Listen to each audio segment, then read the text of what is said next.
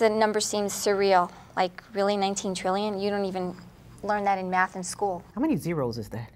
What's the next word after trillion? Because that's where we're going. I think people are feeling very scared, not secure.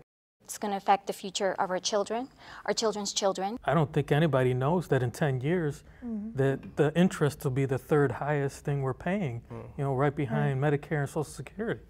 I think that America needs to know that. If it were in my personal life, it'd be hard to even tread water at that point. I would make no progress having that much interest just added on over and over again. You'd just be stuck there treading. It's scary.